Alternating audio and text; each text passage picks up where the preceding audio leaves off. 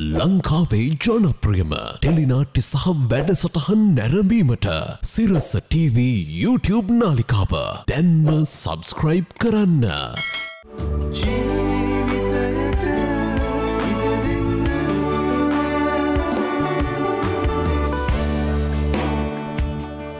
අයිබෝවන් සුබ උදෑසනක්. ජීවිතේට ඉඩ දෙන්න තමයි අද දවසේදීත් සූදානම් වෙන්නේ. මිනිස්සු ජීවිතයේ තියෙන සමහර දේවල් අතාරින්නට ඕනේ. ඒ අතෑරියම ජීවිතය හරි සුන්දර වෙනවා. ඒක හරියට මේ අපේ කාලය හැදලා තියෙන තේ වගේනේ. අපි වෙහෙස වෙනවා, මහන්සි වෙනවා. ඊට පස්සේ රාත්‍රියේ ලැබෙනවා. අපි ලයිට් ඔෆ් කරලා නිදා ගන්නවා. ජීවිතේ සමහර දේවල් ඒ නිින්දෙදි අතාරිනවා.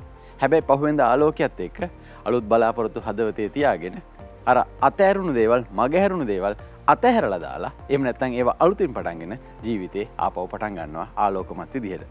ඔබේ ජීවිතයත් ඒ වගේ, මගේ ජීවිතයත් ඒ වගේ. මේ මුළු ලෝකෙම තියෙන ජීවිතේ ඒ වගේ. ඒ නිසා අතහරින්නට අවශ්‍ය වෙලාවදී අතහැරලා ආපහු ඒවා නැවුම්ම පටන් ගන්නට පුළුවන් නම් මේ ප්‍රශ්න, බාධක, ගැටලු ගොඩක් අතහැරලා දාලා ජීවිතේ සතුටින් විඳින්නට පුළුවන්. ඒ නිසා ඒ ගැන කියලා දෙන්නටත් එක්කම අද දවසේ වැඩසටහන මෙන්න මේ විදිහට පටන් ගන්නවා. අද හරි ලස්සන දවසක් වෙයි. ලස්සන කෙනෙක් ඇවිල්ලා ඉන්නවා. ඔහුට ලස්සන සතුටු හිතෙන දේවල් ටිකක් අපි කියන්න ලෑස්ති කරලා තියෙනවා. ලස්සන ගීත ටිකක් ඔබට රස විඳින්නට පුළුවන්. ඒ නිසා හරි ලස්සන දවසක් වෙයි. ඒ ලස්සන දවස පටන් ගන්න අපි ගිහිල්ලා එන්න ඕනේ මුළු තැන්ගෙට. ෂෙෆ් ආයිබෝන් සුබ උදෑසන. ආයිබෝන්. මොනවද අපිට හදලා දෙන්නේ? අද ටිකක් වෙනස් විදිහේ ටිකක් ඉක්මනට හදාන්න පුළුවන් දෙයක්. මම කාටත් පුළුවන් විදිහට පයිනැපල් ස්පොන්ජ් කේක් එකක්. අද ගැලපෙන දෙයක්. ගැලපෙන දෙයක් නේ. පස්සේ කියමු ගැලපෙන්නේ ඇයි කියලා. දැන් කියමු කේක් එක හදන හැටි. හරි හරි. පයිනැපල් අනාසි ඕන වෙනවා. එතකොට පාම් පිටි, බටර් ඕන වෙනවා, සීනි, සිනමන් පවුඩර් පොඩ්ඩක්, බේකින් පවුඩර්, ලුණු කුඩු පොඩ්ඩක්, බිත්තර, මිල්ක්, වැනිලා. අන්දෙහි ටිකක් ඕන වෙනවා. ලේසි නේද? ගොඩක් දේවල් ඕනේ. ඔව්. මම ඒක පටන් ගන්නවා. පටන් ගමු නේ ෂෙෆ්. මොකද අද මේ ගොඩක් කතා කරන්න තියෙනවා. තියෙනවා සෑහෙන තියෙනවා. ගොඩක් දේවල් තියෙනවාද? ඔව්. රයිට්. කොතනින්ද පටන් ගන්න වැඩි? පටන් ගන්න ඉස්සෙල්ලා මම මේ පයිනැපල් ටිකේ අන්නාසියෙන් පොඩ්ඩක් කපලා තියාගන්න ලෑස්ති කරගන්න. එහෙනම් මම මෙතන කතාව පටන් ගන්න. පටන් ගන්න. හරි. මේවා ෂෙෆ්. දැන් මිනිසුන්ට ගීත ගායනා කරන්න පුළුවන් ගායකයෝ නෙමෙයි කන් දෙකට ඇහෙන ගායනා කරන්න පුළුවන් නේ. හැබැයි හදවතට දැනෙන ගායනා කරනවා කියන එක ඒක වෙනම දෙයක්. නේද? ඉතින් ඒක නිසාම ගායකයෙකුට පුළුවන් නම් තවත් කෙනෙකුගේ හදවතට දැනෙන ගීතයක් ගායනා කරන්න සහ හදවතේ රැඳෙන්න ගීතයක් ගායනා කරන්න ඒක මේ අපිට උත්පත්තියෙන් ලැබුණ එහෙම නැත්නම් పూర్වයේ වාසනාවට ලැබුණු ඒ කුසලතාවයක්. ඒක වගා වැඩි දියුණු කරගත්තම තමයි ඒ හැකියාව, දක්ෂතාවය ලැබෙන්නේ. ඔබට සමහර ඡායාරූපයක් ගන්නටත් පුළුවන්. අපි මේ ජංගම දුරකථන අතේ තියාගෙන මේ ඡායාරූප හැමදාම ගන්නවා. හැබැයි වෙනස් කෝණයකින් බලලා, වෙනස් මානයකින් බලලා මේ ආලෝකයයි අඳුරයි දෙක එකට හරියට සම්මිශ්‍රණය කළ ඡායාරූපයක් ගන්නට පුළුවන් නම් ඒකත් වෙනත් දක්ෂතාවයක්. දැන් මේ දෙකම කෙනෙකුට පිළිහිටනවනම් ඒක වෙනමම වාසනාවක්. ලංකාවේ ඉන්න ඒ වගේ ඉතාමත්ම හොඳ වාසනා ශක්තියක් තියෙන, ඒ වගේම හොඳ මනුස්සකමක් තියෙන, හැමදාම කොතන දැක්කත් ආදරයෙන් කතා කරන, සෙනෙහසෙන් වැළඳ ගන්න කෙනෙකුට අද දවසේ අපි මෙදිරියට ආරාධනා කරා. ඒ වගේම ඉතාමත්ම හොඳ දක්ෂයෙක්.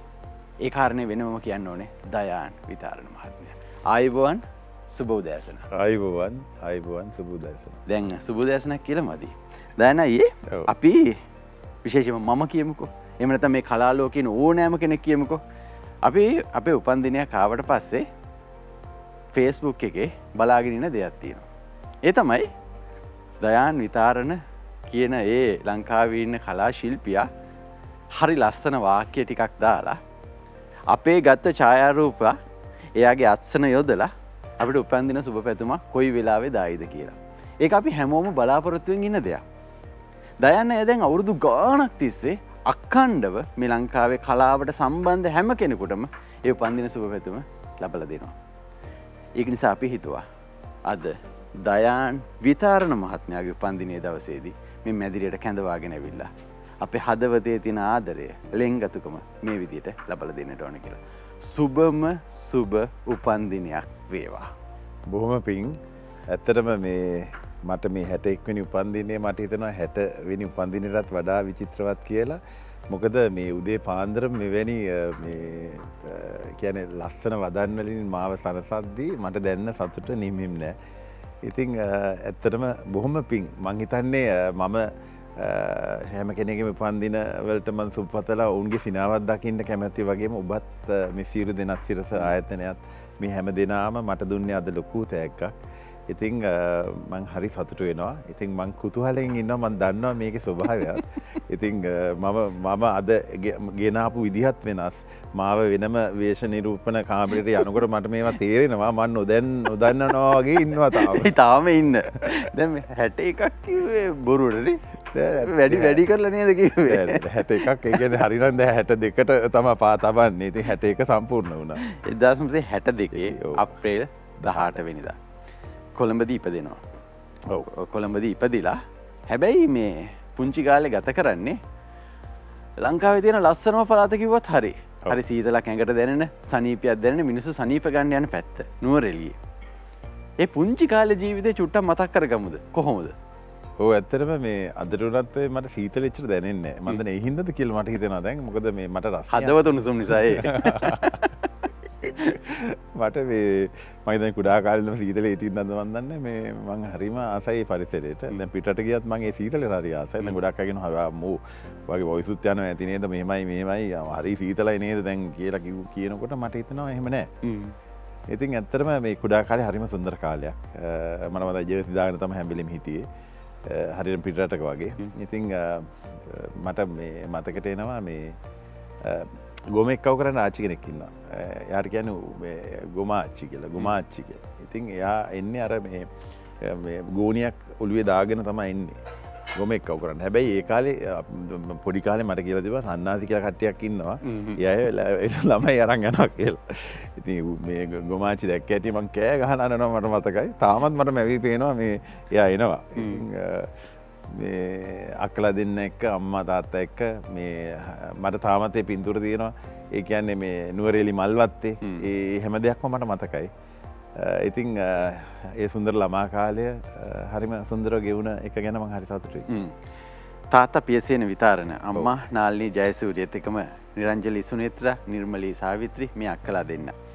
දැන් තාත්තා රජයේ සේවකයෙක් සහ අම්මා ගෙදර හිටියා. අම්මා ගෘහණියක් හැටියට අර තාත්තා හරි හම්බ කරන දේවල් ටික ඉතිරි කරගෙන මේ පවුල නඩත්තු කරගෙන පෝෂණය කරගෙන අර පඩි ගෙවන්නේ නැති ලොකුම කාරණේ අම්මා කරා. දැන් මේ පුංචි කාලේ කලාව කියන එක කොතනින්ද ඇතුළු වුණේ? මේ තාත්තගේ අම්මගේ බලපෑම තිබ්බද? එහෙම නැත්නම් ඒක කොහොම හරි නිසර්ගයෙන්ම ආපු දෙයක්ද? කොයි විදිහටද මේක ආවේ? ඇත්තටම කලාවට යොමු වුණා කියන්නේ මේ ජීවිතේම කලාවක් තමයි. ඉතින් කුඩා කාලේ ඉඳලම මම සින්දු කියන්න ගන්නවා. ඉතින් මේ අර මේ එල්විස් ප්‍රෙස්ලිගේ Can't you see I love you please don't break my heart in two කියලා ඔය ටික ලු කියන්නේ. එච්චර ඊට වැඩි එහා යන්න දන්නේ නැහැ. ඉතින් ඔය ටික කියනවලු ගොඩාක්ම පොඩි කාලේ. ඉතින් මේ ඔහොම තමයි ඉතින් කලාවට එන්නේ. මං හිතන්නේ මං කුඩා කාලේ ඉඳලම සින්දු කිව්වා. හරි ආසයි සින්දු කියන්න. කිසිම බයක් හයක් තිබෙන්නේ නැහැ. මොකද ඇත්තටම තාත්තලා අම්මලා මේ ඒකට උනන්දු කරා. මම උනන්දු කරා කියන්නේ අර පන්ති යවන්න එහෙම නෙමෙයි. අර දැන් කවුරුරි ගෙදරට ආවහම මං බලා ඉන්නවා ගීතයක් ගායනා කරන්න අවස්ථාවක් එනකම්. ඉතින් කවුරුරි ආවහම මං අර කර්ටනින් ඉබි බලනකොට ඉතින් තාත්තට තේරෙනවා මේ පුතාට මේ සින්දුවක් කියනවා තමයි මොනවද වෙලා තියෙන්නේ කියලා. බාගෙලාට සමහරලාට මේ කාර්යාලයේ වැඩ කරන සේවකයෙක් ඇවිල්ලා තාත්තගෙන් ෆයිල් එකක් අරගෙන අස්තනක් ගන්න ආවත් ඉතින් තාත්තා ඉඳ ගන්න කිව්වා. ඉතින් මම බලා ඉන්නේ මේ කොහොමද මට chance එකක් හම්බෙන්නකම් බලා හිටියා. ඉතින් එහෙම තමයි ඉතින් ආරම්භ වෙන්නේ. එදා ඉඳලා කිසි චකිතයක් නැහැ ගීතයක් ගායනා කරන්න. කතා කරන්න බය වුණත් ගීතයක් ගායනා කරන්න බයක් නැහැ. දැන් මේ ඔතන දැන් නුවරඑළිය ඔහොම ඉඳලා ඊට පස්සේ 67 විතර වෙනකල් ඉන්නවා. ඊට පස්සේ එන්නේ නුවරට ඇවිල්ලා තමයි මේ ධර්මරාජ විද්‍යාලයට මේ අධ්‍යාපනය ලබන්න යන්නේ. නුවර කියන්නේ ඉතින් ලස්සනම පැත්ත. හරිම ලස්සන පැත්ත. අපේ ගමනේ. ඉතින් ඒක නිසා ගොඩක් ලස්සනයි. ඒ ජීවිතේ කොහොමද දැන් ධර්මරාජ විද්‍යාලයට යනවා ශිෂ්‍යයෙක් හැටියට අධ්‍යාපනය ලබන්න. පාසල් කාලේ අපි ඒක ගැන චුට්ටක් කතා කරමු. ඔව් මට තාමත් මතකයි මම 68 කියන්නේ හරියටම අවුරුදු 55කට යා ජනවාරි මාස දවසක ඉතින් ඉස්කෝලේට ඇතුළු වුණා. අම්මයි පුංචි නැන්දා එක තමයි ගියේ. ඉතින් අර මේ දල්දා මාලිගාව ළඟන තියෙන්නේ. ඉතින් එතන ඒ පැත්තම තිබු පන්ති කාමරයක මම හිටියේ කොනේම. කොඩිකාරාරච්චි මැඩම් තමයි අපේ ක්ලාස් ටීචර්. ඉතින් මම හැම වෙලේම බලනවා ගරාදි අම්මයි පුංචි අම්මයි ඉන්නවද කියලා. ඉතින් මට මතකයි ඔරෙන්ජ් බාලි බෝතලයක් පුංචි නැන්ද ගෙනත් තිබ්බා. ඉන්ටර්වල් එකේදී මම ඒ බෝතලෙම බිව්වා. සහ ඉතින් එදා එච්චර බයක් තිබෙන්නේ අම්මයි පුංචි අම්මයි ඉන්නේ හින්දා. හැබැයි දෙවෙනි දවසේ කවුරුත් නැහැ. දෙවෙනි දවසේ ඉස්කෝලේ යනකොට දැන් මට එහෙනවා කට්ටිය කියන අන්න අපේ තාත්තා අපේ අම්මාව කීකේ දැන් අපේ ඒ ළමයි හරි සතුටින් කියනවා මම බලනවා අපේ තාත්තා නැහැ. ඉතින් මම දැන් හරි බයයි. ඊට මං අඩාගෙන එළියට බහිනවා බෑග් එකත් කරේ දාගෙන. එතකොට තාත්තා ඉස්සරහට ඇවිල්ලා hina වෙනවා ඇයි ඔය අඬන්නේ කියලා. ඉතින් මං හිතුවා තාත්තා තියෙන්නේ නැති වෙයි කියලා. සමහර ලාවට ජීවිතයේ මේ පුංචි කාලේ තියෙන සුන්දරත්වය අපේ ජීවිතෙන් කවදාකවත් අමතක වෙන්නේ නැහැ. ඒක තමයි මේ තියෙන දේවල් අර ළමා මනස සුදු පාට කොලයක් වගේ නේද? ඉතින් ඒ ආදරය, සෙනෙහස, ඒ දැනුණු සුන්දරත්වය මේ ඔක්කොම තියෙනවා. හිතන්නේ ලෝකෙට සුන්දර මිනිස්සු බිහි කරන ඒ ආරම්භය එන්නේ මේ පුංචි කාලේ. දැන් අපිට පුංචි සුවඳකුත් එනවනේ. දැන්ම පටන් ගන්නවනේ අපේ ෂෙෆ් වැඩේ. දැන් ඔය මොකද්ද කරන්න කියන්නේ? දැන් බිත්තරයි සීනි හොඳට මික්ස් කරගන්නවා. සීනි ටික හොඳට දී වෙනකම්. හරි. ඒක කරගන්න එක දැන් ෂෙෆ්ට ඕකට මම දැන් ඔය වැඩේ හරි කලාත්මකව කරන වැඩන්නේ නේද? අපි ඔකට සින්දුවක් දාමු. අනරයි. ඈ දයන් විතරන මහත්මයා මෙතන ඉන්නකොට නේද කතා කරගෙන ඉන්න වැඩක් නැහැ. මේ ගීතයේ තියෙන මේ මිහිරියාව මේකේ හදවතට දැනෙන හරි හදවතට දැනෙන ගීතයක්. හැබැයි ඒ ලෝකෙට හදවතට දැනෙන ඔව් ඒ ලෝකෙට ඇයි දන්න මේක ඔව් ඒක හදවතට දැනෙන්නේ මේ ගීතයෙන් කියන්නේ අම්මා ගැන. අම්මා ගැන. මේ ලෝකේ තියෙන ප්‍රබලම මිහිරිම වචනය ගැන. ඒකට මේ වගේ කටහඬක් මිශ්‍ර වුණාම ඒක කියලා වැඩක් නෑ. ඒ නිසා ඔබේ ගීතය විඳින්න දැනට මම ආරාධනා කරනවා මේ ගීතය ගායනා කරන්න. ඔබේ ගීතය රචනා කරන්නේ පදුම් කුමාර මෙත්තසේන, සංගීතවත් කළේ ආචාර්ය රෝහණ වීරසිංහ.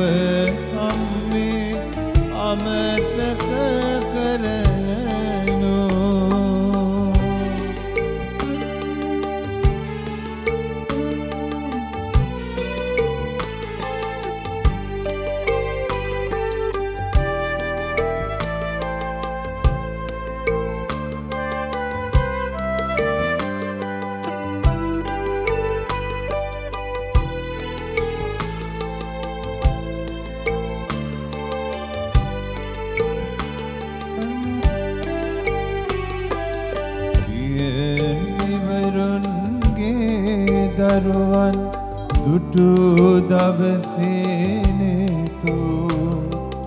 සතුටු කඳුළු එළු බව මට මතකයි පිවිතුරු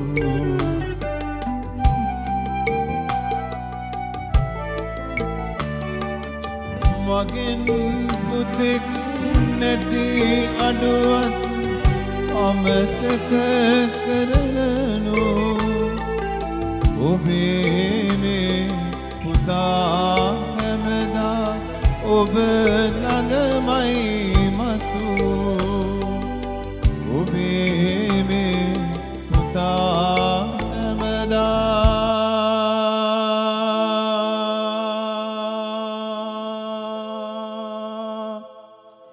ඔබ ළඟමයි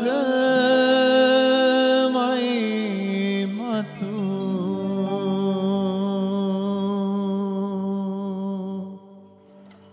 ඒක හරිම මිහිරි. ඒ නිසාම අපි තෑග්ගක් දෙනවා. ඉඳගන්න. තෑගි එකක් නෙමෙයි දෙකක්. වසන්ති චතුරානි මහත්මිය ඒත් එකම ධම්මිත් පොන්සේකා මට දිවස් තිබ්බ වගේ. අපේ නෑ කියලා.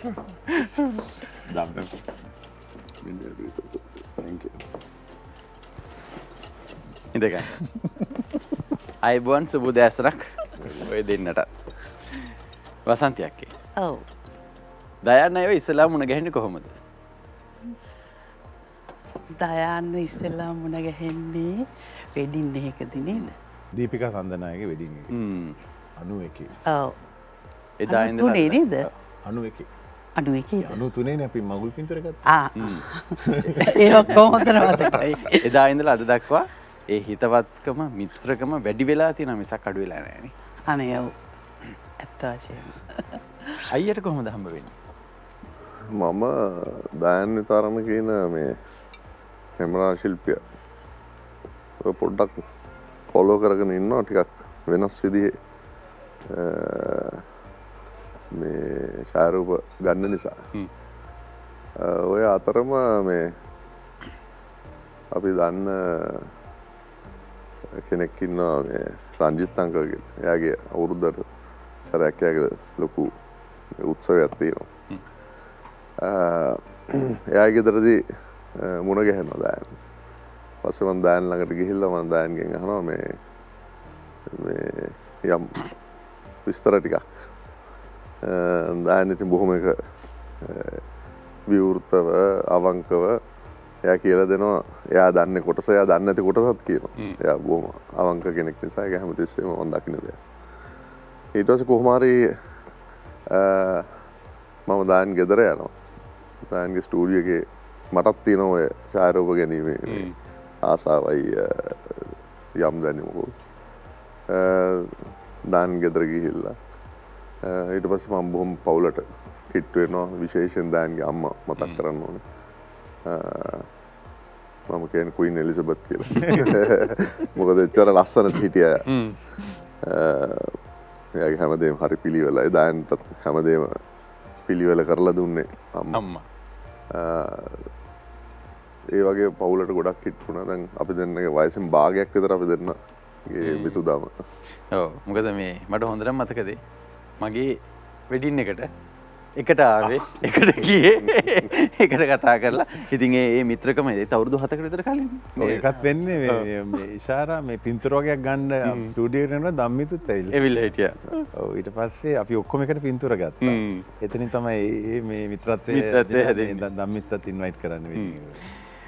ඒක නිසා මේ වසන්තක මට මේ දේ කියන්නකෝ. දැන් දයන් විතරණ කියන ගායන ශිල්පියාව සහ ඡායාරූප ශිල්පියාව මිනිස්සු දන්නවා. අපි ආශ්‍රය කරන නිසා මේ තියෙන හදවතේ තියෙන ආදරණීය බවත් අපි දන්නවා. අපි මේ ලෝකයට අපි ඒක කියන්න ඕනේ. මේ වගේ කියලා. ඒක කොහොමද අක්කට කියන්න පුළුවන් වෙන්නේ? දයන් ගැන දයන් මාගේ හුඟක් කාලෙක ඉඳලා හොඳ මිත්‍රශීලී කෙනෙක්. මම මෙහෙමනේ ගැහැන් ළමයි චිත්‍රපටිය බැලුවාම ගැහැන් ළමයි චිත්‍රපටිය බලලා මම එන්නේ සිනමා හලෙන් අඩාගෙන ගැන ඒ තරම් මට දැනුණා. මොකද ඒ කාලේ මගේ ප්‍රියතම නිලිය ගීත කුමාරසිංහ. මං හරි ආසයි ගීතක්කට. හැබැයි ඒක අභිබවා යන්න මෙයාගේ රංගපෑම සහ ඇස් දෙක. සහ මේ හැම දෙයක්ම මම දැන් එළියටත් ඇවිල්ලා බලන මට හරි ලැජ්ජයි මිනිස්සුත් මන් දිහා බලනවා. මං අඬනවා.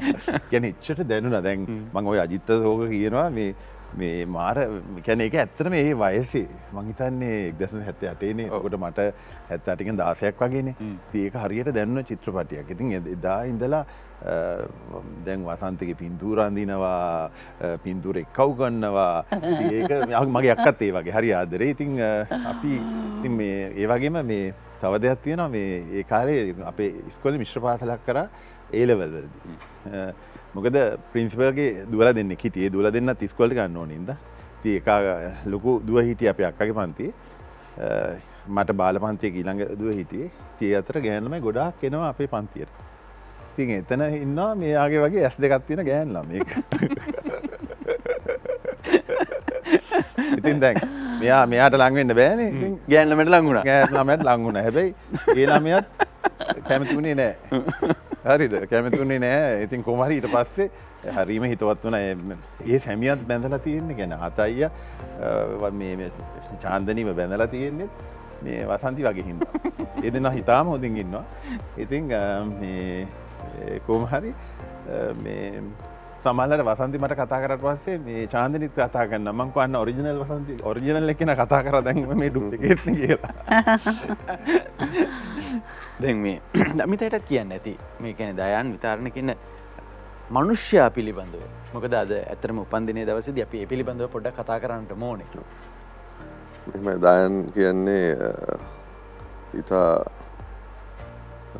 විවෘත විශාල මේ හිතක් තියෙන කෙනෙක්. මගේ ඉතින් අර කාලෙත් තිස්සේ දන්න නිසා ඒකෙන් සමහර අය අයිතු ප්‍රයෝජන ගන්න වෙලාවල් ගොඩක් තියෙනවා. නමුත් දැන් එහෙම වෙලා සැලෙන්නේ නැහැ. එයාට කරන්න පුළුවන් දේ හැම වෙලාවෙම ඉදිරිපත් වෙලා කරනවා. දැන් ඕකෙම අනිත් පැත්ත ගත්තොත් මම එහෙම නැහැ. මම මොකක් හරි දෙයක් වෙලා මගේ හිත කැඩුනොත් මම පැත්තකට වෙලා ඉන්නවා. නමුත් දැන් එහෙම නැහැ. දැන් ගේ ගතිගුණ මම ගොඩක් අගය කරනවා. ඒ වගේම දැන් කිසිම දෙයක් නාස්ති කරන කෙනෙක් නෙවෙයි. හැමදේම අර පිරිමැස්මෙන් පාවිච්චි කරන පුළුවන් තරම් තමන්ගේ වියදම් අඩු කරගෙන ජීවත් වෙන විදිහ ලස්සනට ජීවත් වෙන විදිහ ඒ දෙකටම මම දැකපු දෙයක්. ඒ වගේම දයන් දන්නේ නැති වෙන්නත් පුළුවන් සමහර වෙලාවට. දයන් මේ ඔය එයාගේ ඡායාරූප ශිල්පියේ පාවිච්චි කරලා ආයේ දැනට කරලා තියෙන වැඩ කොටස මම හිතන්නේ අනාගතයේදී ඉතිහාසය දිහා හැරිලා බලනකොට දයන්නේ කරපු කොටස වෙන කවුරුත් කෙරුවද කියලා හිතන්න තරම් වටින සේවයක් වෙලා තියෙනවා. විශේෂයෙන් පරණ පින්තූර කලාකරුවන්ගේ සමාජයේ වැදගත් කියන අයගේ රටට වැඩක් තියෙන අයගේ ඡායාරූප සංරක්ෂණය කිරීම සම්බන්ධ දැන් ලොකු වැඩ කොටසක් නිහඬව කරගෙන යනවා. මම හිතනවා ඒක කවදා හරි දවසක ඇගීමට පාත්‍ර වෙයි කියලා. ලංකාවේ සාමාන්‍ය මැරලා ගියාට පස්සේ තමයි ඇගීම කරන්නේ. නමුත් ජීවත් වෙලා ඉන්න කාලේ මේක වෙයි කියලා මම විශ්වාස කරනවා. අපි මේ එහෙම ඡායාරූප ටිකක් බලමු. මොකද මේ මම හිතන්නේ ලංකාවේ ඉන්න හැම කලා ශිල්පියෙකුගේම ශිල්පිනීකමගේම වගේ අතීතයේ ඉඳලා ඒ ඡායාරූප දැනෙන සතුයි. ඉතින් ඒක නිසා මේ අපි බලමු ඡායාරූප ටිකක් බලන ගමන් අපිට කතා කරගෙන යන්න පුළුවන්. මේ කවුද ඉන්නේ මේ? ඒ වෙලාවේ මමත් නිලමේ ඇඳුමක් අඳගත්තා නම් හරි. එහෙම වෙඩින් එකම ගන්න දීපා.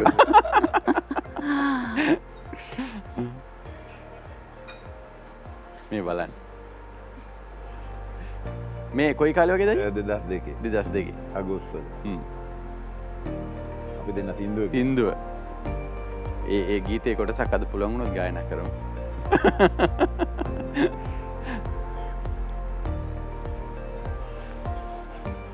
ඔව්. දැන් මේ ඔය සකසුරුවම්කම මේ දේවල් ගැන ගොඩක් කතා කරද්දි දයනයි අයට අවුරුදු 13ක් වගේ වෙද්දි තමයි තාත්තා නැති වෙන්නේ.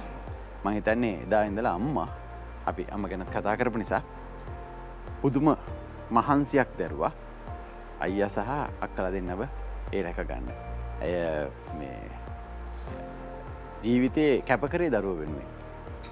ඒ නිසා අපි ඒ ගැන පොඩ්ඩක් කතා කරන්න ඕනේ මේ තාත්තා නැතිවීම සහ ඊට පස්සේ මේ සියලුම දේවල් අම්මා කළමනාකරණය කරේ කොහොමද කියන කාරණේ.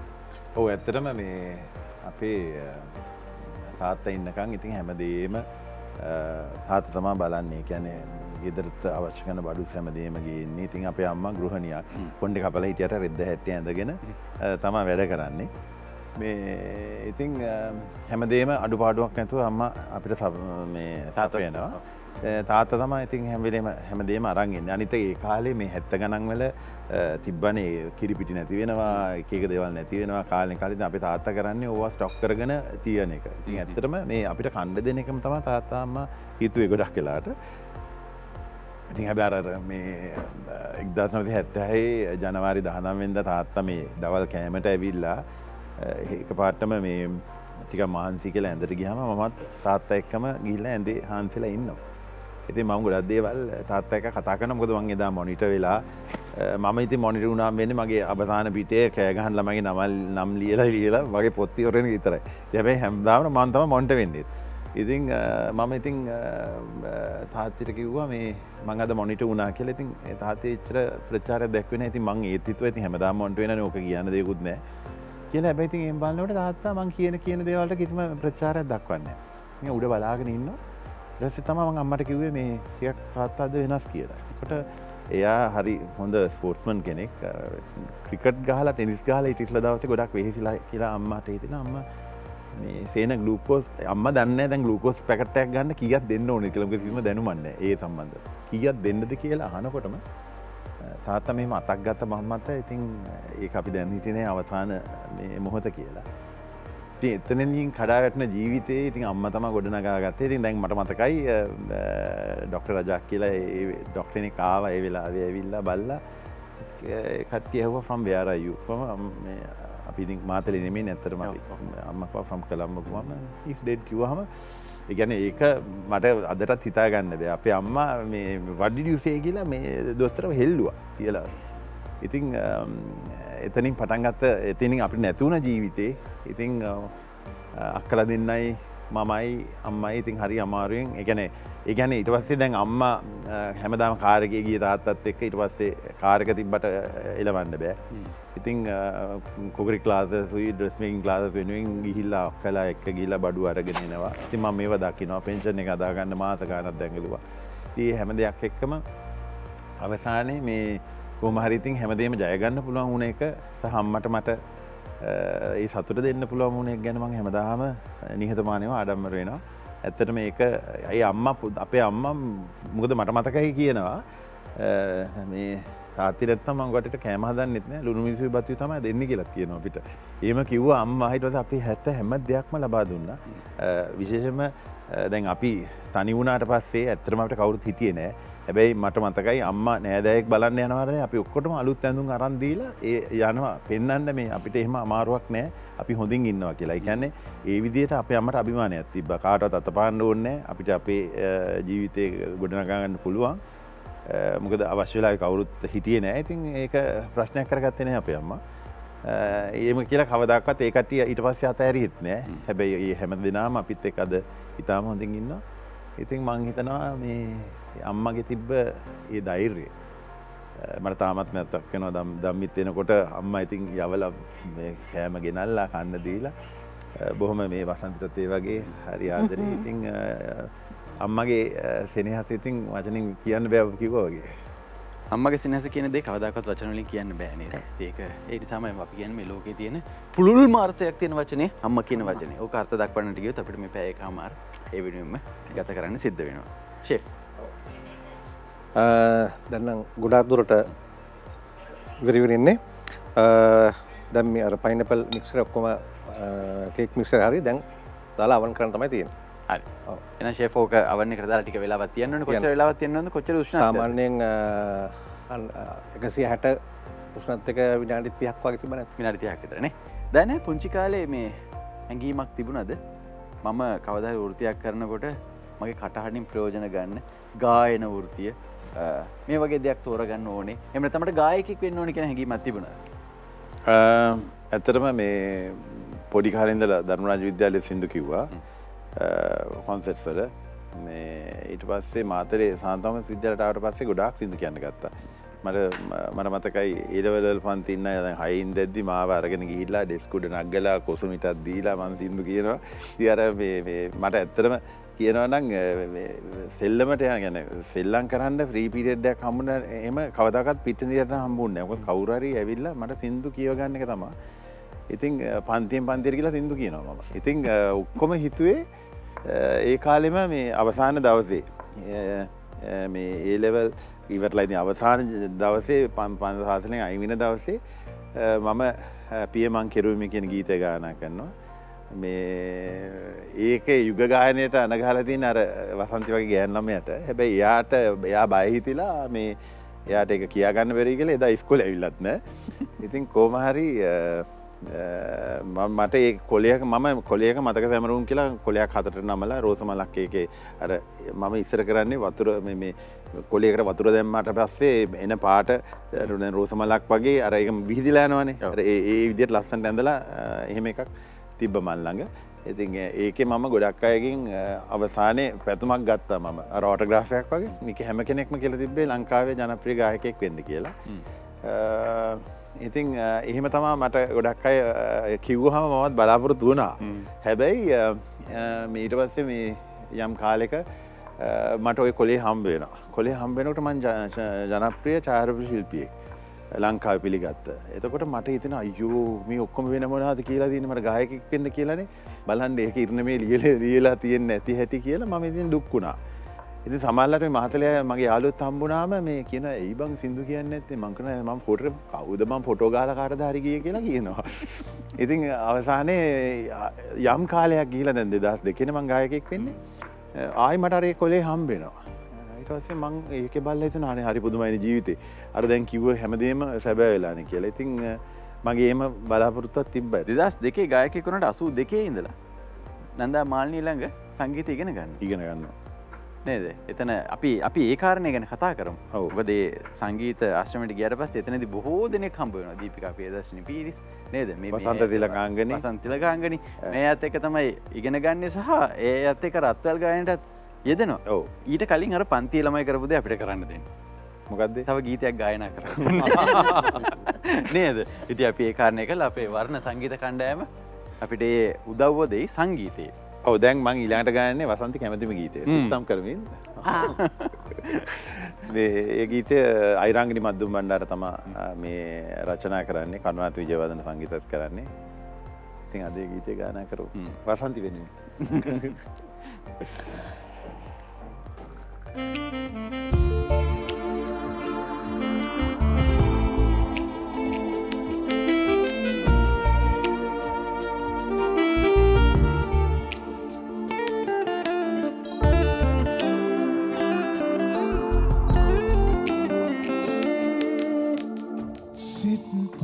කරමින් මනසේ ඔබෙන් කවදා හෝ යනි දකින තුරා රැව් පිළිරැව්දී ඇසෙන ඔබේ හන යනි මගින් සවනත වැකෙන තුරා විදින්නද ජීවිතය අරන් මම විඳවන්නද මේ භවය පුරා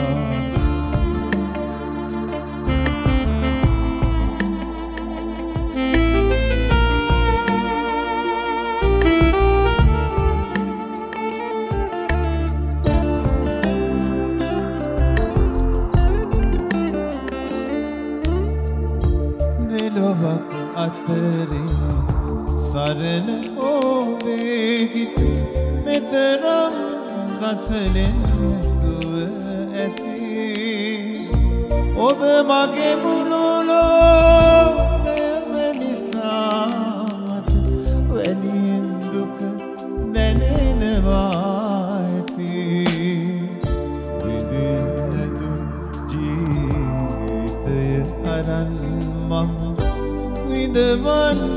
මේ භවය පුරා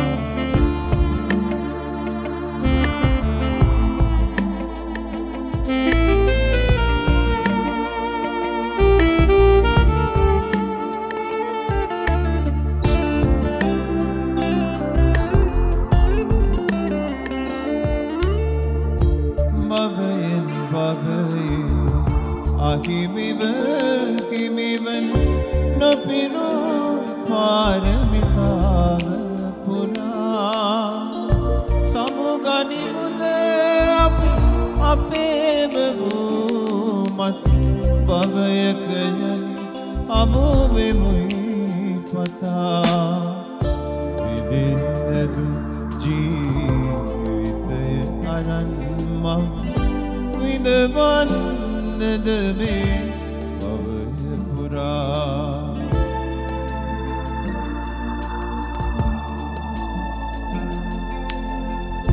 සිතම් කරමින් මනසේ ඔබෙරු කවදා හෝ යලිද ඉන දුරා රැව් පිළිරැවුදී ඇසෙන ඔබේ යලි මගේ සවනත මැකේ තුරා විදින්නදුන් ජීවිතය අරන් මම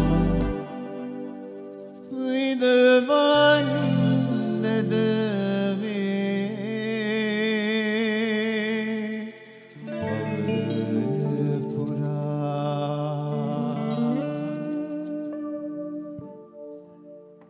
පුහුණු කරාම කොච්චර ලස්සනද නේද? ඒකේ ධම්මිතේ ලස්සන කතාවක් කිව්ව ඒක මම චුට්ටි කියන්න ඔන්න තව අනිත් ටැග් එනවා. ඊට වසන්තගේ ඇස් දෙක දිහා බලන විදිය. මට තේරුණා පරණ සීන සැබෑ කරගන්න ඕනේ. ප්‍රකාශ් තාරුකටත් එන්න කියලා කිව්වා. එව් ඒකනේ මේ ඉන්නේ මට කියලා තිබ්බා නාමව හෙට දවසේ කොහොම හරි මුණ ගැහෙනවා කියලා. දැන් මේ ඉන්නේ මේ තරුණම පරම්පරාවේ හරිම දක්ෂයෙක්නේ. ඔව්. මේ පුංචි වයසට විචාරකේ. ඔව්. චිත්‍රපටි අධ්‍යක්ෂකවරයෙක්. නේද? අපි ළඟදී සහභාගී වුණා එහෙම දෙයකට විලම්බීත නේද? ඒත් එක්කම දැන් ලේඛකේ මේ දේවල් ඔක්කොමත් කරන ගමන් මේ හැමෝත් එක්කම ආදරෙන් ඉන්න කෙනෙක්. දැන් දයන් මාමා කියලා කියන්නේ නේද? සහ මේ අර සාමාන්‍යයෙන් අපි අහලා තියෙන බුද්ධ කාලේ බුදුහාමුදුරුවෝ හැමදේම ආනන්ද හාමුදුරුවෝ කිව්වා වගේ ජීවිතයේ අවසානයේ හැමදාම රැට කෝල් එකක් දීලා විස්තර ඔක්කොම කියන්නේ ආකාශට. ආකාශ දැන් මාමා ගැන කොහොමද කියන්න තියෙන්නේ? අයියා ඇත්තටම මේ වචනයෙන් කියන්න අමාරුයි. මුලින්ම මම එකින සුබ උපන්දිනයක් කියලා කියනවා දයන් මාමට. දයන් මාමා කියන්නේ ඇත්තටම පුංචිම කාලේ මගේ ආසම ගීතවල උරුමකාරයා. නමුත් පසු කාලීනව තම මම ඒක දැනගන්නේ. සහ මගේ අම්මා රූපලාවන්‍ය ශිල්පිනියක් හින්දා මම දැකලා තියෙනවා ඒ ආශ්‍රිත කටයුතු වලදී දයන් මාමව. නමුත් ඒ මම ගොඩක් පොඩි කාලේ. නමුත් කාලයක් ඇද්දී අර මට තිබුණු චිත්‍රපටි ආසාවත් එක්කයි මේ දයන් මාමා ගන්න ඡායාරූප වලට තමයි මම මුලින්ම ආදරය කරන්න පටන් ගත්තේ. ඒකත් එක්ක මං හරි ආස වුණා ඒවට. මම සාමාන්‍ය පෙළ වගේ කරන කාලේ වෙද්දි මම මුහුණු පොත යොදාගත්ත මගේ මුල්ම ලේඛන කලාවට. ඒකත් එක්ක තමයි දයන් මාමා මාව අඳුරගන්නේ. මම මේ අදාපාතර නැති ශිල්පීන් පිරිසකගේ ඡායාරූප එකතුවක් සමග පළ කරපු ලිපියක් කියවලා තමයි දයන් මාමා මුලින්ම මට පණිවිඩයක් තියන්නේ. ඉන් පස්සේ බොහොම කෙටි කාලයකදී 2018 වර්ෂයේ චිත්‍රපට නිලී සෝනියා දිසා මැතිනියගේ උපන්දින සාදේ තමයි දයන් මාමා මට මුලින්ම හමු වෙන්නේ. ඉතින් මට එදා පුදුම හිතුණා ශාලාව ඇතුළට එද්දිම දයන් මාමා මාව දැක්කා. මගේ නම කියාගෙන කතා කරගෙනමයි ආවේ. මට ඒක අදටත් අමතක කරන්න බැරි අවස්ථාවක්. ඉතින් එදා ඉඳලා මේ වෙනකන් එක දිගට හැමදාම දයන් මාමට නිතර කතා කරන්න ලැබෙනවා. දයන් මාමගේ ගීත සමහරලාට මුලින්ම අහන්න ලැබෙනවා. ඒ වගේ මං හිතනවා මං ජීවිතේ ගොඩාක් වාග්යවන්තයි කියලා. මොකද ආසම කරපු ආදරේම කරපු චරිතයක් මේ තරම් ළඟින් තියාගෙන ඉන්න. සහ මගේ ජීවිතේ ලොකු යෝධ හේවණල්ලක් කිව්වොත් හරි ඒ හැමතිස්සෙම අයියලා දන්නවා හැමෝම දන්නවා. මාත් එක්ක හැම තැනකදීම හිටගෙන මාත් එක්ක මගේ හයියට ඉන්න අවස්ථා ගොඩක් තියෙනවා. ඉතින් ඒ ආශිර්වාදයත් එක්ක තමයි මමත් ඉදිරියට යන්නේ. මං වගේ මගේ පරම්පරාවේ ගොඩක් දෙනෙක්ට ඒ ශක්තිය එහෙමමයි. ඒ හින්දා මං දයන් මාමට ඉතින් හැම මොහොතකම දීර්ඝායුෂ ප්‍රාර්ථනා කරනවා අපි වෙනුවෙන් සහ මේ ලංකාව වෙනුවෙන් හැමෝම වෙනුවෙන් තව කාලයක් මේ විදිහටම හිනාව ඒ විදිහටම තියාගෙන ඉන්න ලැබෙන්න කියලා. ඒ හිනාවයි තරුණකමයි දෙකම තියෙනවානේ. ආකාශ තමයි මාව අද මෙතෙන්ට ගෙන්න ගත්තේ. ඔව් ඔව් ආකාශ තමයි මේ සියල්ලම මේ මම හිතන්නේ ආකාශ මුණ ගැහිලා තිබ්බේ නෑ නේද? ඔව් හරි ආසාව හිටියේ වසන්තික පින්තූරයක් ගන්න. මේ ඒක අවස්ථාව එනවා. මම ආසාව හිටියේ. ඒක අපි දැක්ක ඇස් දෙකේ. දැක්ක නේද? ඔව්. ගායනා කරන්න පුදුම හැංගීමක් මට ඊයේ වැඩක් වුණා. දැන් මේකට ආරාධනා කරාම මම දන්නවනේ මේකේ ස්වභාවය. ඉතින් අපි මේවට සම්බන්ධ වෙලා මේ වගේ හොර වැඩ කරපු අයනේ. ඉතින් ඊයේ ධම්මිත් කතා කළා මට මේ වින්ද්‍යා එක්ක මේ හැපි බර්ත්ඩේ කිව්වා. මම බැලුවා මේ හොඳම යාළුවාට කොහොමද මේ මගේ උපන්දිනේ මේ ඇඩ්වාන්ස් වෙන්නේ කියලා. මං හිතුවා මේ අද නෙමෙයිද? මං කිව්වා නෑ හෙටනේ. එහෙනම් අපි හෙට විශ් කරන්නම්කො ඔයාට. මේ ඊට පස්සේ මං කිව්වා නෑ එක්කෙනෙක් FB එකේ දාලා තිබ්බා. ඔව් ඒක වෙන්නේ නැති. ඉතින් මම මේ හිතින් hina වෙනවා. මම එතකොටම කන්ෆර්ම් කරගත්තා ඔන්න මේ ඒකම ඊට මට හිතනවා දැන් කවුද අනිත් දැන් වසන්තීද කියලාත් මට හිතෙනවා. මම දන්නේ මට එහෙම හිතුණා. එක්කෝ මට හිතුණා යශෝදා හෝ වසන්තී එයි කියලා මට නිකන් හිතුණා. හැබැයි ඉතින් හිතුවිල්ල බොහොම සතුටුයි වසන්තිව දැක්කට. කාලෙකින් පස්සේ දැක්කේ මේ ඉතින් ඇත්තටම ආකාශ ගැන කියනවා නම් ඇත්තටම දැන් මං හිතන්නේ මං අවුරුදු 9ක් විතර FB එකේ විශේෂයෙන්ම අවුරුදු 7ක් විතර කාලයක් බොහොම සක්‍රියව මේ හැමදාම මේ බර්ත්ඩේ විශස් දානවා. ඒකට අදතිත තියෙනවා. ඒක මම මේ අකමැත්තෙන් උනත් කියන්න වෙනවා. ඒක නෑ අදවතර වේදනාවක්. ඔව් ඒක හැමෝම බලාපොරොත්තු වෙනවා මේ ඔයා දන්නේ මේ ඔයා මේ අපේ පවුලේ අයවත් අඬවනවා කියලා. ඉතින් ඒ විදිහට හරියට මාව අගය කරනවා. හැබැයි මම අද හරිය සතුටු වෙනවා ජීවිතේ ප්‍රථම වතාවට මගේ හොඳක් ඇහුවේ අතම ධම්මිත් බැනුම් ගන්නක දෙන්නේ ඉරතට පින්සිද්ද වෙනවා මේ ටික රෙකෝඩ් කරගෙන මම තියාගන්නවා මොනවා හරි කිව්වතින් මේ වගේ හොඳ කියලා තියෙනවා එතෙක්කල් මගේ මම මොකද හැමදාම බණින කෙනෙක් කරන්නේ අපි දෙන්න හරිම ඒ කියන්නේ සමහරවිට ඔය තනුලා චමිලා කියනවා මේ දෙන්නගේ සීරීස් එකක් කරන්න ඕනේ කියලා අපි දෙන්න බැන ගන්න විදිය හරිම සුන්දරයි ඉතින් මේකේ එපිසෝඩ්ස් කරලා මේක මේ ටෙලිවිෂන් එකට දෙන්න ඕනේ කියලාත් කියනවා ඉතින් ධම්මිත් ගැනත් කියනවා නම් ඉතින් ප්‍රාණ සම මිත්‍රයා මට හැම දුකකදීම හැබැයි ඉතින් හැම වෙලෙම කියන නැත්නම් ඔයාට මාව මතක් වෙන්නේ ටීවී ඉන්ටර්විව් එකක් රේඩියෝ ඉන්ටර්විව් එකකට තමයි කියලා. ඒකත් අර බණින කොටසේ. එතකොට මේ ආකාශ කියන්නේ ඇත්තට නිරන්තරයෙන් මං හිතන්නේ දැන් අවුරුදු 3-4ක් වගේ කාලයකදී මට නිරන්තරයෙන් ওই බර්ත්ඩේ විශස් දාන්න හැමදේම මගේ අදහස් අරගෙන ටයිප් කරලා දෙන කෙනා. ඒ වගේම එදාම මට හමු වෙනවා කවින්දු රාජගුරු කියලා තවත් පුතෙක්. මෙයාට වැඩි පොඩ්ඩක් වැඩිමල්. හරිම හොඳයි. ඒ කියන්නේ හරිම ලෙන්ගතුයි. හරිම කලාවට ආදරය කෙනෙක්. එයාත් මගේ ඩැෆඩිල් මල්ට පොඩි කාලේ ඉඳන්ම ආදරය කරපු කෙනෙක්. කවින්දු මෙයා බිසි වෙනකොට කවින්දු මට උදව් කරනවා. ඒකට අයිෂා කියලා මේ මුස්ලිම් ගෑන් ළමෙක් ඉන්න ගාල්ලේ පැත්තේ එයා මට උදව් කරනවා. ඒකට සුරංගා උපනායක කියලා කෙනෙක් තමයි මගේ හොඳම රසිකාවෙක් සහ මගේ හිතවතියක් තමයි මුලින්ම මේ වැඩේට අත ගහලා අවුරුදු ගණනාවක් ගෙනල්ලා ඊට පස්සේ තමයි ආකාශට බාර දුන්නේ.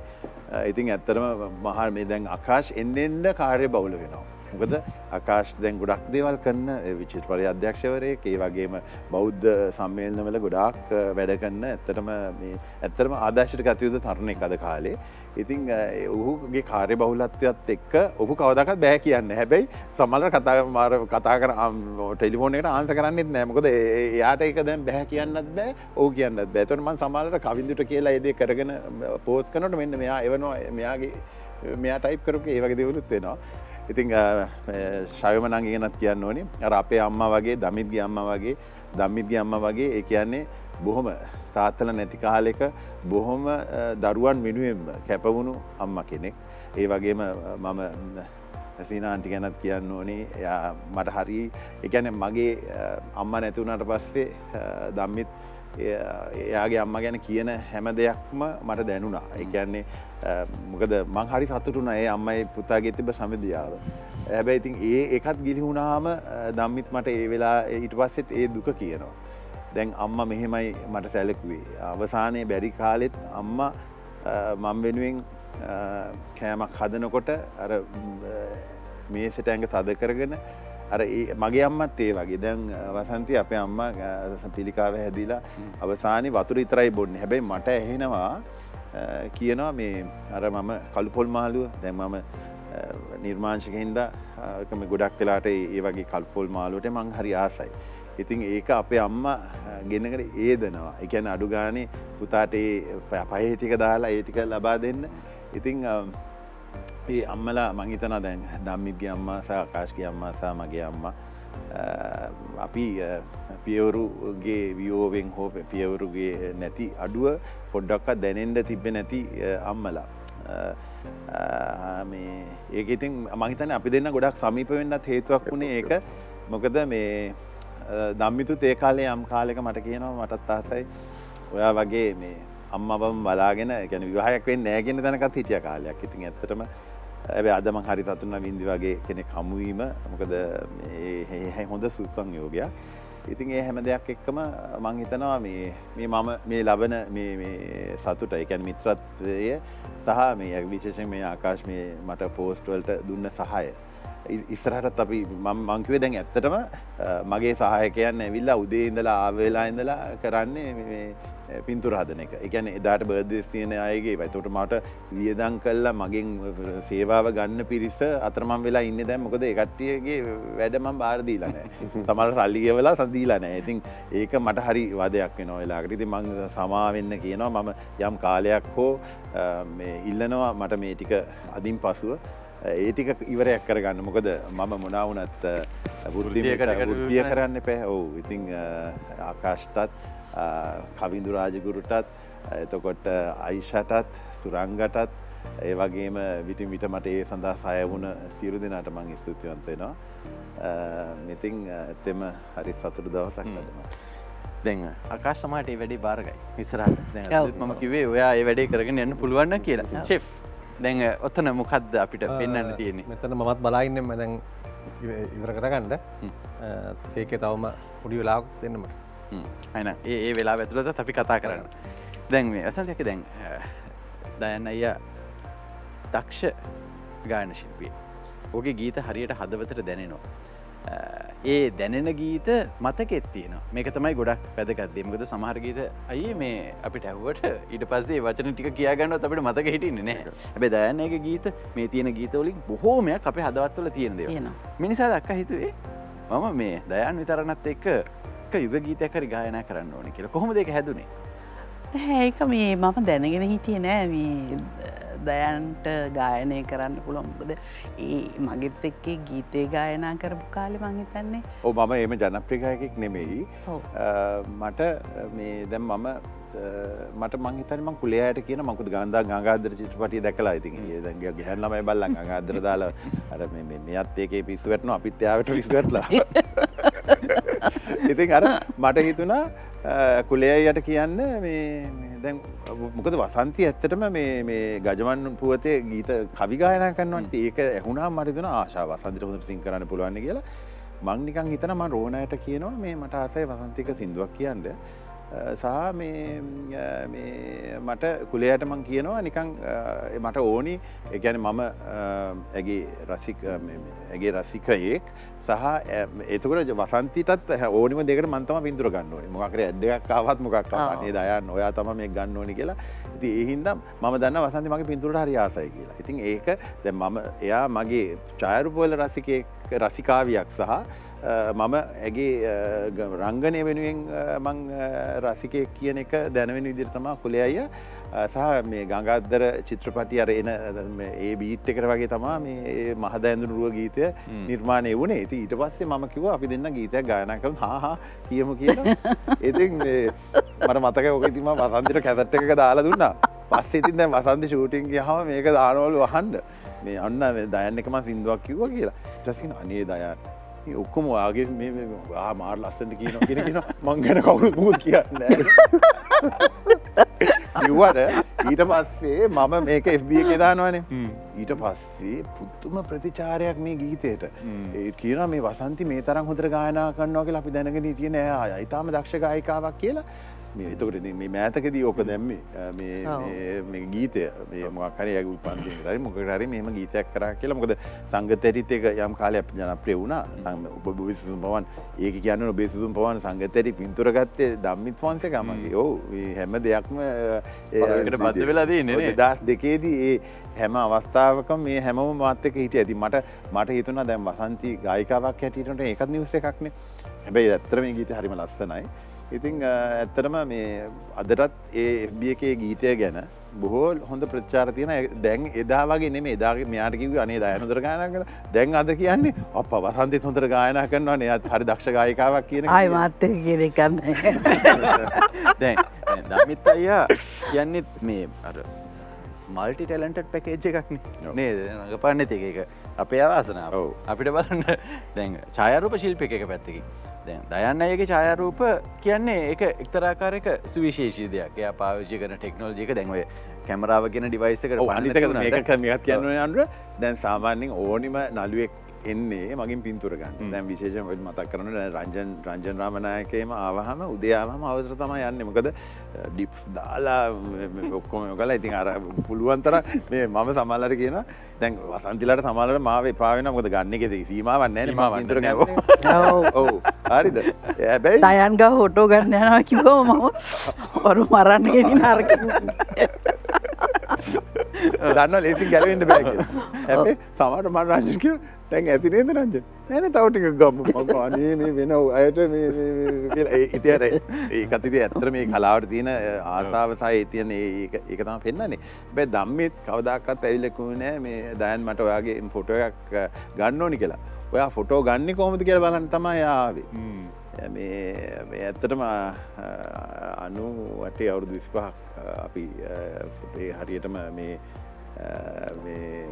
ඉතාම සමීප වෙලා ඉතිස්සලා සමීප වෙලා හිටන ගොඩක්ම සමීප වෙලා ඉතින් ඇත්තටම ධම්මිත් ගැන කියන්නත් ඕනි ඔහුට මේ නළුවෙක් වෙනවට වැඩිය අධ්‍යක්ෂණය පැත්ත ඡායාරූපකරණය සහ මේ ජීවිතය ගැන ඒකයි අපි ගොඩාක් සම්බන්ධ මොකද අපි දෙන්න ගොඩාක් වෙලාට හිතන්නේ එක විදිහකට ඉතින් ඒ හින්දා තමයි මම හිතන්නේ මේ කියන්නේ කවදාකවත් අපි දෙන්න තරහ වෙලා ඉතින් හැමදාම බැනගත්තර කවදාකවත් තරහ වෙලා හැබැයි දයන්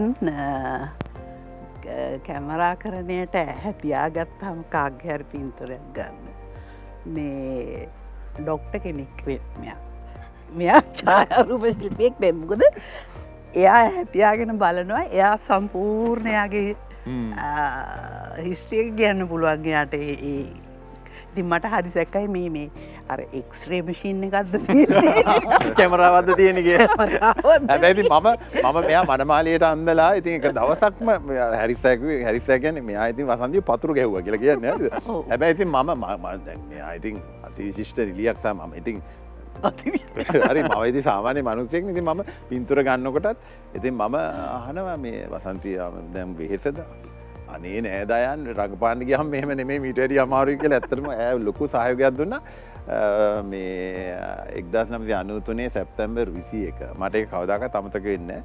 ඇගේ ඡායාරූප ගත්ත දවස. ඒ කියන්නේ මනමාලියක් හිටියට හැරිස් විජේසිංහයන් ලව්ව මේ හැදගන්න වෙලා. මොකද වසන්ති මේ මම දකින ගැහැණු ළමයි එකේ වියෝගී ගෑන හදේ ගීතය යනකොට මනමාලියක්.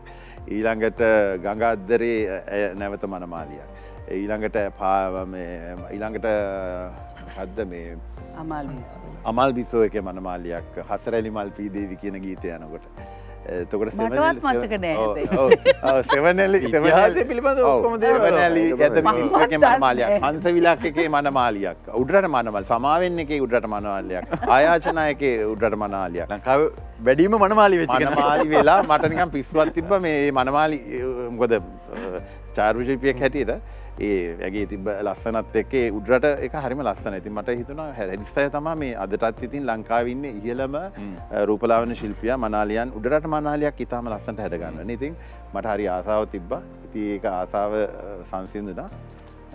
ඒක ඉතාම සුන්දර මතකයක්. ඉතින් ඒක තමයි මම හිතන්නේ දායන්ගේ විශේෂත්වයක් ඕක තමයි මේ හැම එකේම ඩීටේල් එකකට මතකයි.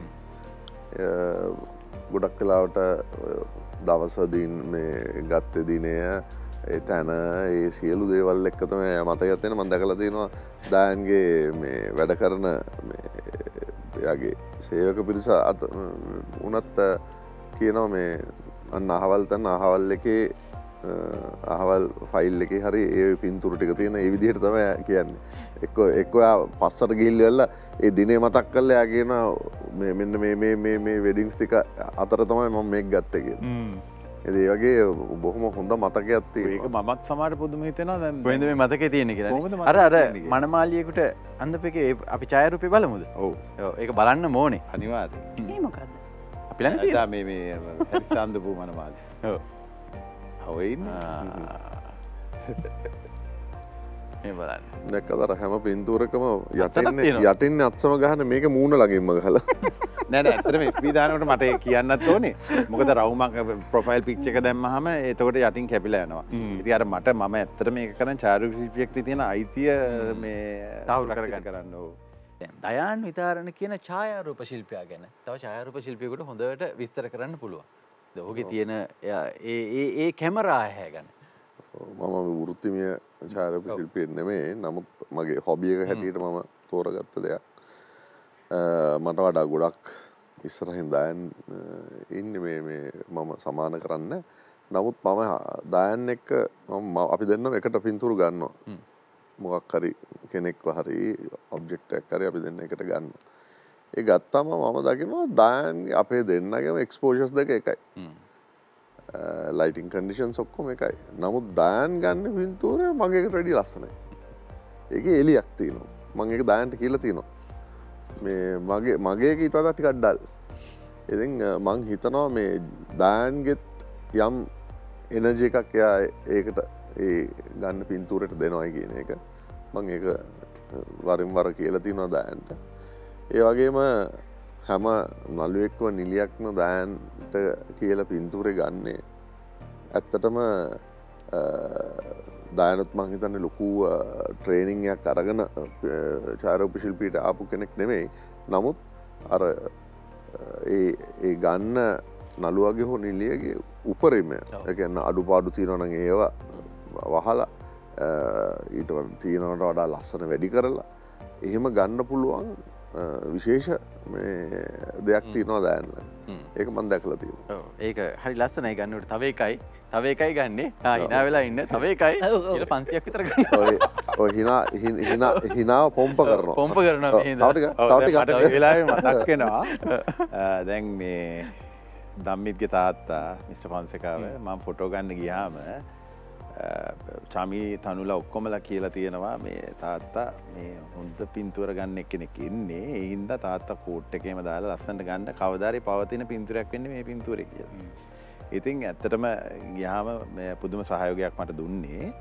හැබැයි මට කිව්වා මම hina වෙන්න කිව්වා නෝ එයා කිව්වා you'll never get it on your camera. මොකද එයා කිව්වා දතක් උඩ දතක් තියෙනවා මගේ. ඒක ගොඩක් hina වුණාම විතරයි ඒක පේන්නේ. යට හරිය පේන්නේ උඩ පේනවා ඒක. ඒ හින්දා මං කවදාකවත් මං රංගපානකටත් මං කවදාකවත් ෆුල් හිනාවක් දීලා නැහැ. මං ඒක පෙන්වන්නේ නැහැ. කියන්නේ හරිම පෞරුෂයක් තියෙන කෙනෙක් සහ ඉතින් ඇත්තටම ඒ අතර මම කරපු ට්‍රයිපොඩ් එකේ කැමරාව දාගෙන දැන් එතුමා මට කියනවා පරණ විස්තර. ඉතින් හරිම ආසයිනේ කතා කරන්න.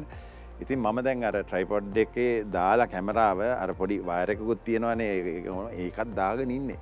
දැන් මෙයා කිව්වා you'll never get it on your lens කියලා. ඒක කියන මොකක්ද දැකලා hina වුණා. hina වුණේට මං ටක් ගාලා එයා දන්නේ මෙහෙම නෙමෙයි මම මේ පැත්තෙන් ක්ලික් කරා.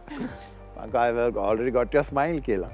ඉතින් ඇත්තටම මේ තාත්තා නැති වුණාමත් අතරේ තමයි පවතින පින්තූරෝ. ඔය සරසවි කවරෙත් ගියේ පින්තූරේ. ඉතින් මම කවුරු හරි මට hina වෙන්න බෑ කිව්වොත් මං කියන අනේ මේ ගාමිණී කොන්සේක hina ගස්සු මට ඔයා කියන්නේ hina වෙන්න ඒ වගේම තව ලස්සන වැඩක් වුණා මේ දායන් එතකොට මේ ප්‍රසිද්ධ නෑ ගීත ගායනා කරලා ප්‍රසිද්ධ නෑ.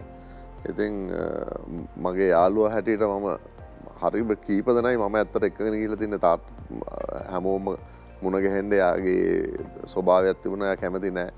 නමුත් කවුරු හරි හිතට අල්ලන කෙනෙක් එක්ක ඉඳගත්තොත් සමහරට එළි වෙනකම්ම කතා කරනවා. ඉතින් මම බොහෝ ඒකට බය නිසා මම යාළුවෝ තෝරා බේරාගෙන තමයි මම එක්කගෙන ගිහිල්ලා තින්නේ. මගේ ගොඩක් යාළුවෝ ඉන්නවා මේ මුණ ගැහිච්ච නැති. ඒගොල්ලෝ අදටත් මට දොස් කියනවා. දායන්ට තිබුණා මේ අවස්ථාව තාත්තත් එක්ක ඉඳගෙන මාත් එක්ක ඉඳගෙන මේ කතා කරන්න. ඒ වෙලාවේ මම තාත්තට කිව්වා තාත්තා මේ දායන්ට හොඳට සින්දු කියන්න පුළුවන් කියලා. දැන් ඔන්න ඒ කතාව අතරමැදදී වාදාවක් කරේ. දැන් ඔන්න අපි උපන්දිනේ සමරන්න ඕන. කවුද දැන් සින්දු කියන්නේ? දැන් අපි සින්දු කියමු කට්ටියම.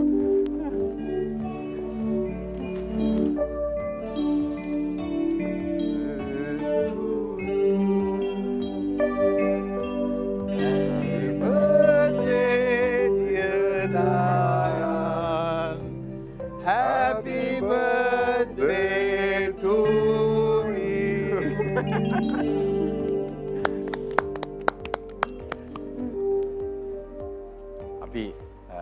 රටටම දැනෙන්න නේද අපිට ඉන්න මේ ප්‍රවීණ සංගීත වේදයාගේ ඡායාරූප ශිල්පියාගේ මේ විදියට මේ උපන්දිනය සමරනවා මොකද මේ ඇත්ත අපිව ගොඩාක් සතුටු කරාය උපන්දින පෝස්ට් වලින් ඡායාරූප වලින් ගීත වලින් ඒ නිසාම මේ බොහොම ස්තුතියි ආකාශ කන්නේ ඉල්ලද්ද මේකට හරි එන්න හරි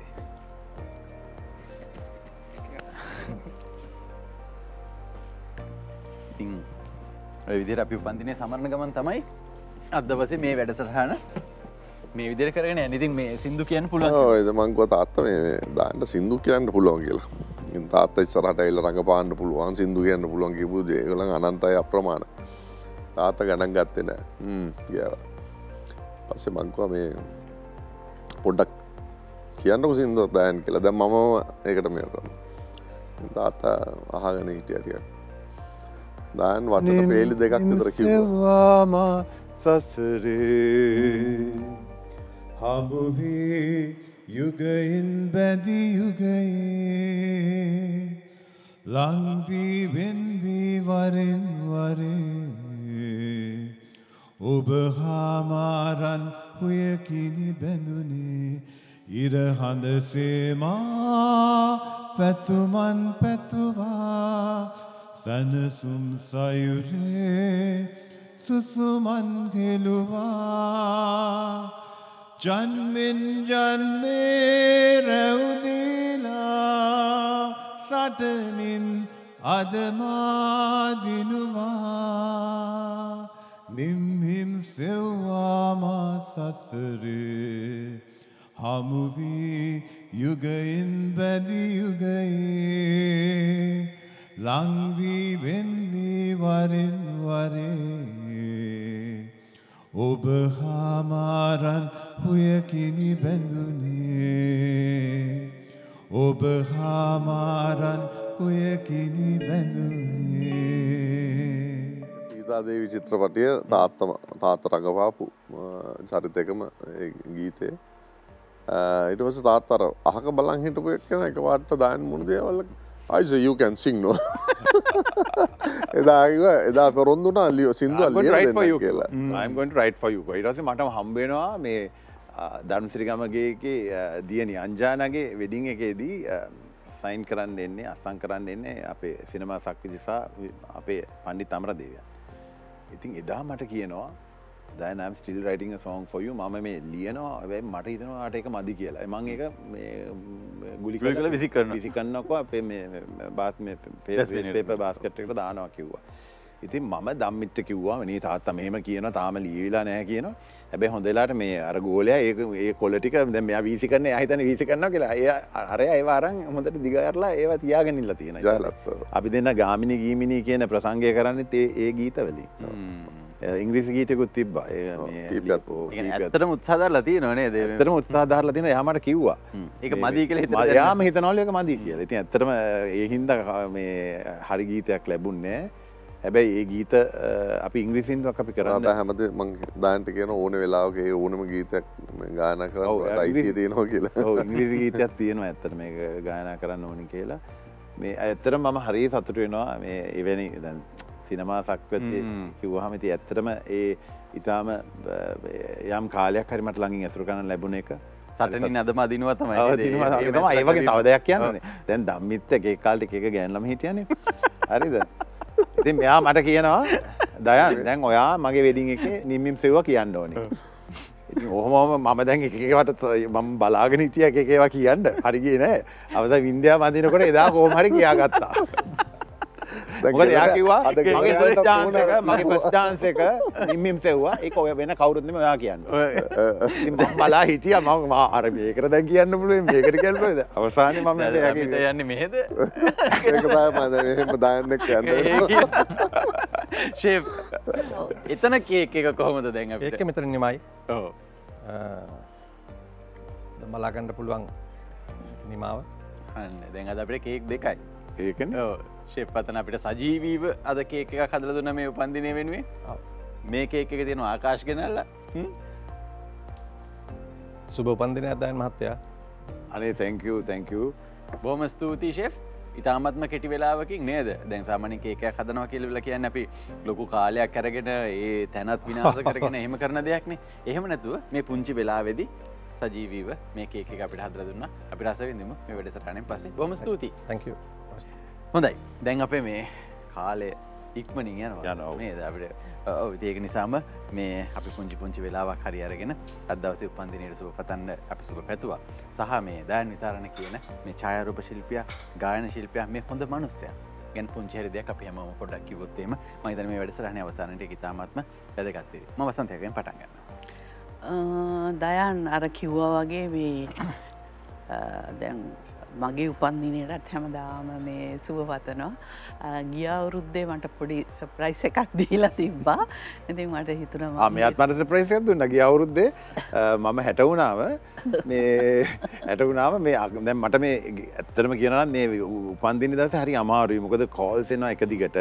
ඒ වගේම කට්ටිය එනවා ගෙදරට තෑගි බෝග අරගෙන කේක් අරගෙන මට 59 වෙනි උපන්දිනේ කේක් 15ක් හම්බුණා. හරිද? ඉතින් හිතන්න. ඉතින් කොහොම හරි දැන් මම මාව අක්කලා කොග්ගල අරන් ගිහිල්ලා එහි බංගලෝ එක දවස් ගාණක් තියලා 20 වෙනිදා තමයි මං ආයේ ගෙදර එන්නේ. ගෙදර එනකොට ලස්සන රෝසමල් ටිකක් තියෙනවා, නැචරල් රෝසමල් ටික බේබිස් බ්‍රෙත් එක්ක. මම බලනකොට මේ වසන්ති චතුරාණි කියලා අස්සම් කරලා තියෙනවා. තව ඒවා ලියලා තිබේවා කියන්නේ. හරි. මේ ඉතින් ඉන්නකො මට හරිය පුදුමයි. මට දැන් හරියම සතුටුයි. ඉතින් ඊට පස්සේ මම ටක් ගාලා මේ මගේ ඉස්සර මේ ඒකත් කියන්න ඕනේ. මම වැඩ කරේ යුනියන් ප්ලේස් එකේ ඇලයන්ස් ඒජන්සිස් කියලා ආයතනයක. ඉස්සර මේ අපි ඇවිදගෙන යනවා ගෝල්ෆ් ෆේස් එක දක්වාම අර රත්මලානේ හිටින්න බස් එකක් ගන්න. ඔහොම එක දවසක් යනකොට මේ වසන්තිගේ මහත්තයාගේ මේ සිටි මෝටර් ට්‍රාන්ස්ලේට් නේ ඒක තිබ්බේ අපේ මේ කොම්පැනිදී අපේ ඔෆිස් එක ළඟමයි. ඉතින් මම හැමදාම හීන දකිනවා අනේ මේ වසන්තිවත් මේකේ මම දකින්නවනේ එක දවසක් එනකොට ඩේම්ල වගේ මහා ලොකු කාර් එකකින් වසන්ති ලස්සනට සාරියක් ඇඳගෙන එල පුතත් වඩාගෙන වහිනවා. දැන් මට ලෝකෙම අමතක වුණා මම කරපු දේ කෙලින්ම මගේ ඔටෝග්‍රාෆ් එකක් තිබ්බා. ඔටෝග්‍රාෆ් එකක් තිබ්බා මම කෙලින්ම කඩාගෙන ගියා එයාගේ පස්සේ. එනකොට මහත්යත් එන්න මන් දිහා බලා හිටියා. මම කොහොම මේක අස්සම් කරලා දෙන්න කොහොම මම වසන්ති චතුරාණි කියලා අස්සම් කරලා මට දුන්නා. ඕක අවතැන් වෙලා තිබිලා කොහොම හරි අපේ ගෙදර මේ ඉන්න රාණි තමයි ඕක මට ආයි හොයලා දෙන්නේ. ඊට පස්සේ මම ටක් ගාලා ඒ ඔටෝග්‍රාෆ් එකයි අර අස්සනයි බැලුවා. කියන්නේ එදා දාපු අස්සනම තමයි ඒ තිබ්බේ අවුරුදු 40කට පස්සේ. ඊපස්සේ මේ ඇය මට මල් කලඹක් එවලා.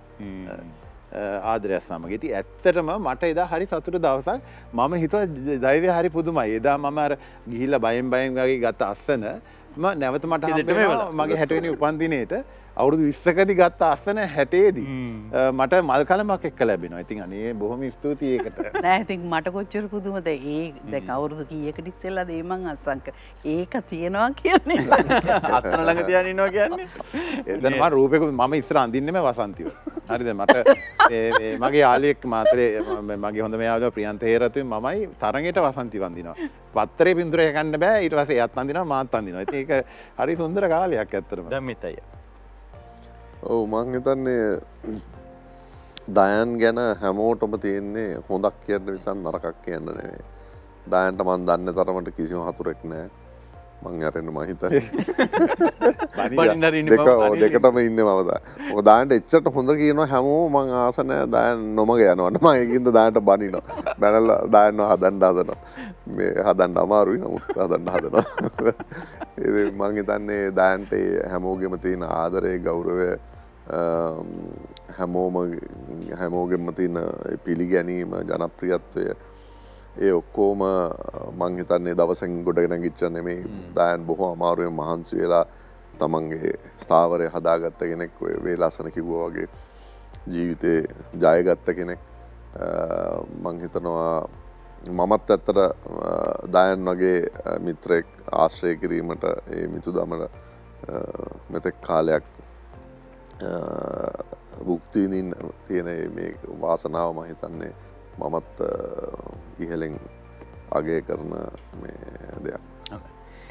ආකාශ් තප්පර කීපේ දෙන්න පුළුවන්.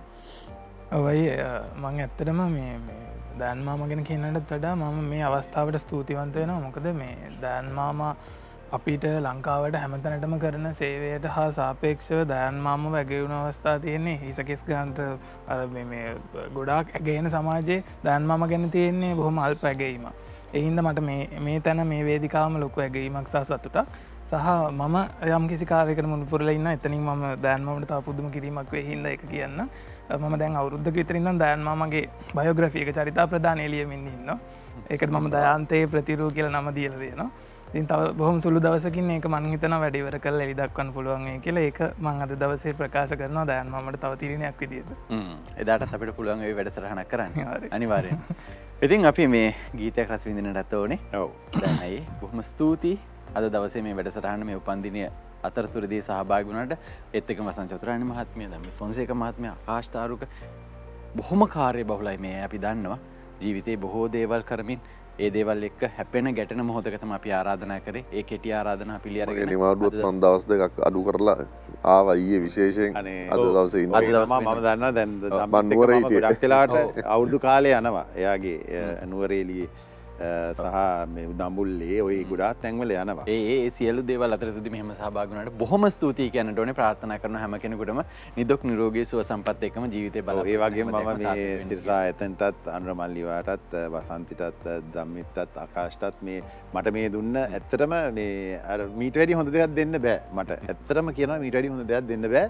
උප්පරිමය මට දීලා තියෙනවා. ඒ වගේම මම හිතන රසිකයන් මට දෙන ආදරේ මූණ පුත පුරා දැන් මට මේ ලැබෙන සුබ පැතුම් මේ සියලු දේවල්ම මම ඇත්තටම ගොඩක් වෙලාට මට සතුටුයි මේ ගොඩක් අය මගේ අම්මා තාත්තටත් ඒ පින දෙනවා. ඉතින් ඒක මට හරි සතුටක්. මොකද මාව යහපත් දරුවෙක් හැටියට හැදුවේ හින්දානේ මට ඒ ආශිර්වාද ලැබෙන්නේ. ඒ නිසාම අපි රසිකයන්ට මේ වැඩසටහනේ මේ විශේෂාංගය අවසානයේ මෙන්න මේ මීරු ගීතයක් තිලිනයක් කරමු තෑග්ගක් හැටියට. ඔව් මගේ ජීවිතේ සතුට රැඳී තිබුණේ කියන ගීතය මේක ප්‍රියානන්ද විජේසුන්දර රචනා කළ ආචාර්ය රෝණවීර සිංහයන් සංගීතවත් කරපු ගීතයක්. ඉතින් මගේත් ප්‍රියතම ගීතයක්. ගීතේ. අද අපි කරමු අපේ වර්ණ සංගීත කණ්ඩායමටත් ගොඩක් ස්තුතියි.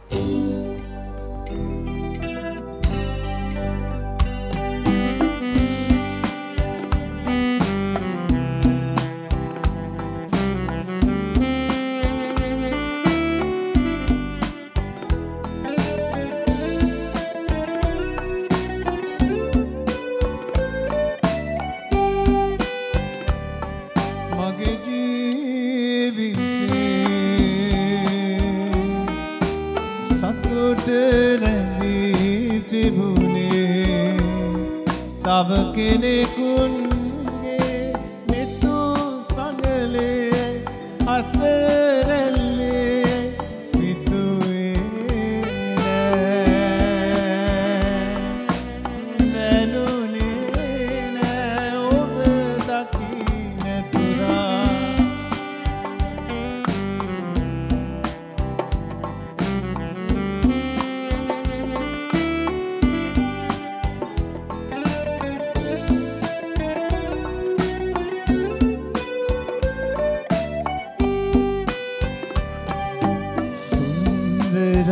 සිතු සියලුම දෙයට වඩා සුන්දරයි ඔබ අහිංසකයි කී හැම දෙයකටම වඩා අහිංසකයි ඔබ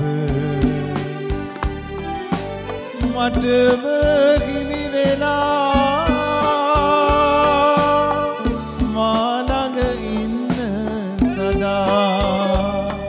මගේ ජීවිතේ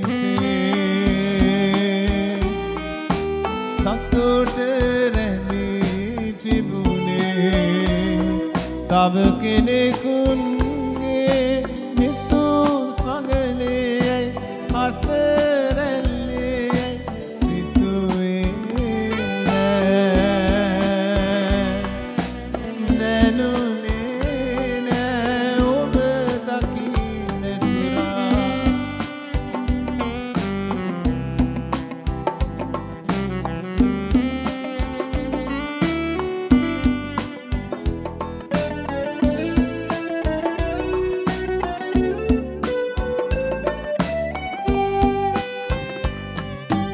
අස්තිරයි සිතු සියලු දෙයම බොරුවේ ස්ථිරයි ඔබ කවි සිත කැයිකි මගේ සිත පාළු මැකි ඉනහිනවා ඔබ මටම හිමි වෙලා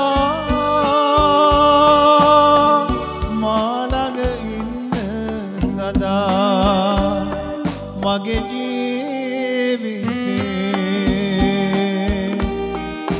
සතුට රැඳී තිබුණේ තව කෙනෙකුන්ගේ මිතු සඟලේ හත